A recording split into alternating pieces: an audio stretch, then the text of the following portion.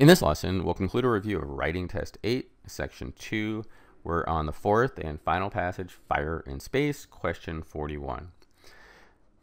These flights allowed the UCSD students to experience microgravity.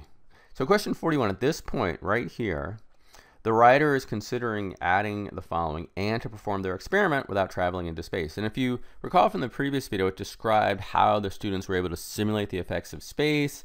At the end of 40, they achieved weightlessness or microgravity similar to what's experienced in space. This is relevant here, right? Whenever you're adding and deleting, ask if it's relevant, because they didn't actually go into space, but they simulated the conditions. They were able to perform their experiment without traveling into space. So it's definitely going to be an add. There's going to be 2 yeses and 2 nos. Is it yes because it elaborates on the advantages the students gains from flights? That looks good. Or it reveals the students did not actually go into space, a point that the previous paragraph does not discuss. No, it does discuss that, actually right above. And so the answer here is A for question 41.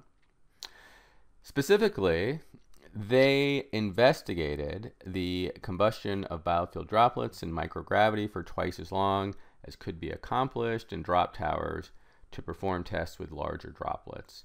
And this is really just testing the correct tense. So for 42, we have they investigated. Look for the rest of the sentence for clues. Is twice as long as could be accomplished, and then drop down in drop towers and to perform. This is parallel structure. We have an and. There's 2 parts. This is the infinitive. So we're not going to state investigated. We want we're able to investigate. We want that infinitive. And if you look at the choices here, the only one that has the infinitive, right? We're able to investigate and to perform tests. And so the answer is D for 42. And we've just got a couple more questions.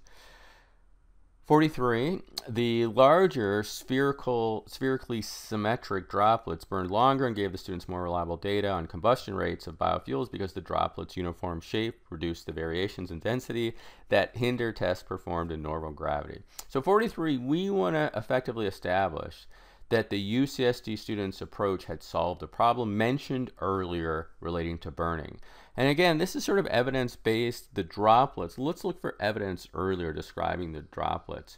So if you recall we had a diction question at 36 right here, and we chose no change. This deformation results in subtle variations. It was describing how the droplets lost their spherical symmetry. That is the clue that was mentioned earlier. Again, you just have to be careful on these evidence-based questions.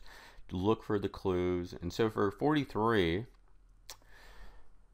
spherically symmetric, that definitely was mentioned. And the answer, we're discussing the droplets, is going to be no change for 43. And the last question, the students hope the new data will aid future research by improving theoretical models of biofuel combustion. Better combustion rate models may even lead to the production of more fuel-efficient engines and improved techniques for fighting fires in space or at future outposts on the moon and Mars. And so this last clause here, improved techniques, and then we're describing the techniques for fighting fires in space or at future outposts. Now, if you were going to put a comma, you have to ask yourself, is this non-essential? And this is the question that's always going to work for these punctuation questions. Is this non-essential? Can you cross it out, or does it change the meaning? Improved techniques, but then they're giving the types of techniques. This is essential, right? It's not just all techniques, it's techniques for fighting fires in space or future outposts. And so we don't need the punctuation because it's an essential clause. So that's the test you always have to ask. We don't need the commas or dashes, which is all without any punctuation because it's essential. And so the answer here is C. We're just going to read it straight through and ask yourself, does it change the meaning? If it does change the meaning, then you have to get rid of all the punctuation. So it's C.